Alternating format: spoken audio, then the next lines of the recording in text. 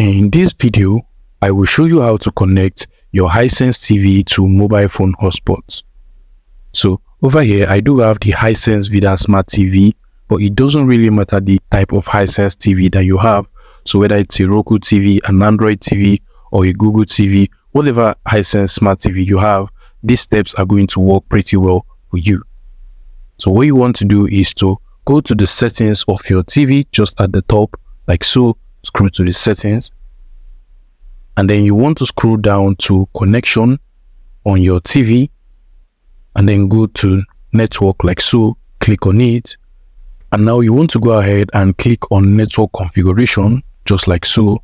Now what you have to do is to come over to your mobile phone and then swipe down and get to the settings of your mobile phone just like so, and then you want to go ahead and search for hotspots just at the search bar on your settings like so. Search for mobile phone hotspots, and you're going to see the portable hotspot option, which is this over here.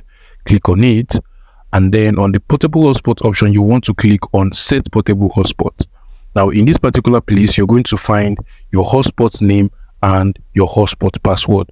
So what you want to do is you can just click on your hotspot like so to see the password of your hotspot. Now you can see the password of my hotspot like so, and once you've seen the password of your hotspot, you want to swipe down again and get to this widget tab over here, and then just go ahead and turn on your hotspot like so. You can just turn on your hotspot, and once your hotspot is turned on, you can just click on OK and make sure that the hotspot is also turned on here.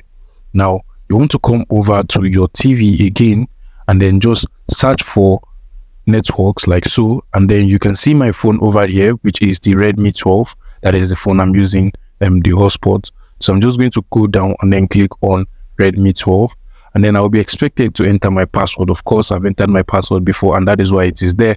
So if you see the password here, you will see that it is actually the same as the one of my mobile phone. So you want to make sure that it is actually the same password on the one on your mobile phone.